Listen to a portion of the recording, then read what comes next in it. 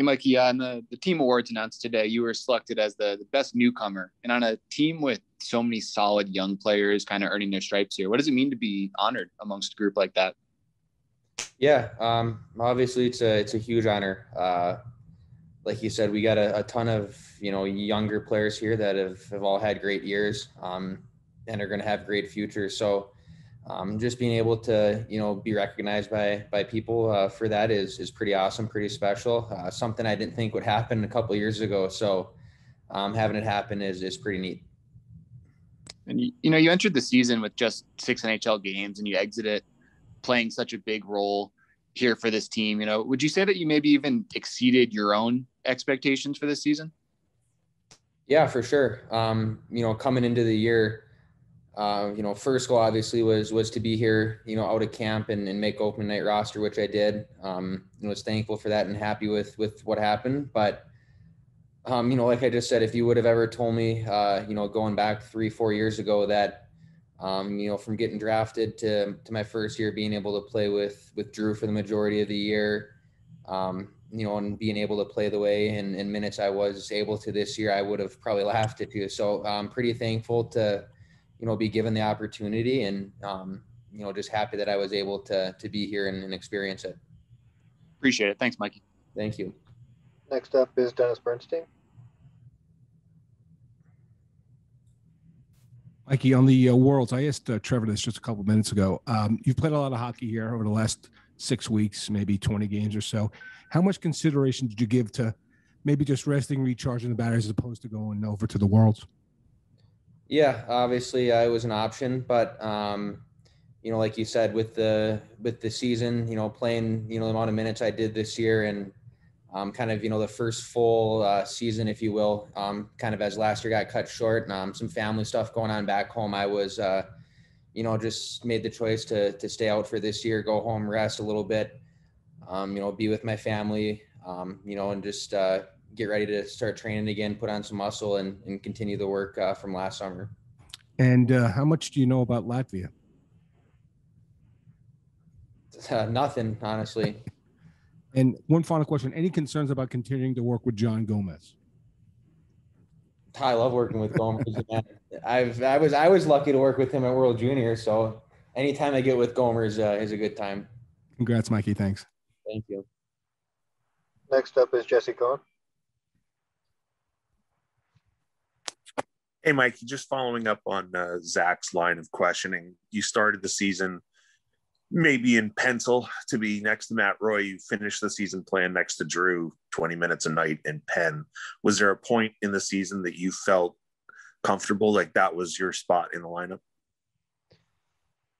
I don't know if it's always comfortable. I think you feel like you get a little bit bigger leash, if you want to say so. After probably, first couple of weeks playing with Drew, you get more comfortable with him, kind of learning, some of his tendencies and what he likes to do, and kind of, learning off of him, but, hoping he enjoys playing with me. And then, kind of hearing feedback from him and some of the staff, it kind of, builds up your confidence a bit.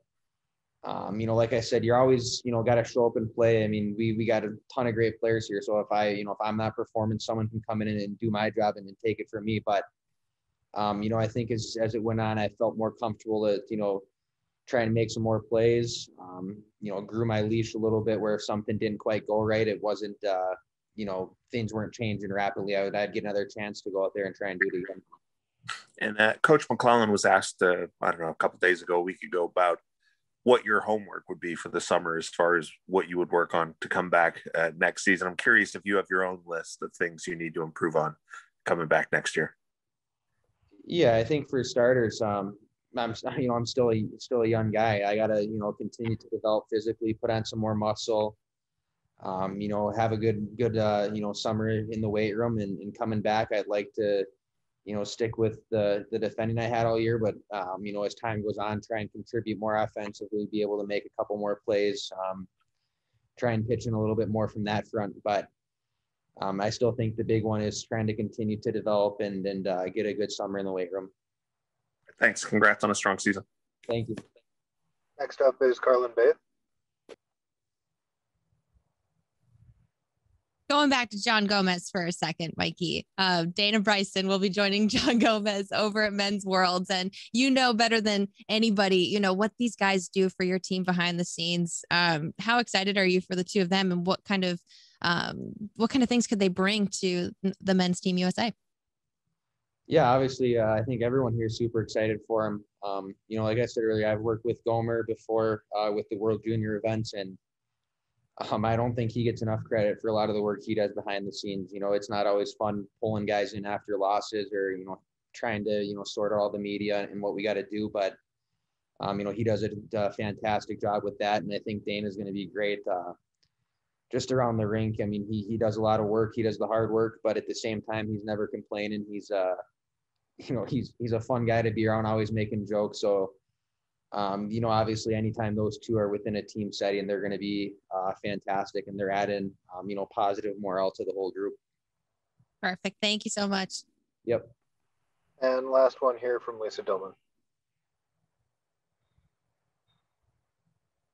Yeah, Mikey, do you think as time went by, it was easier to adjust to a compressed schedule? You know, you played more games than you've ever played in your life in a very, you know, narrow period of time. Yeah, I think it helps a lot.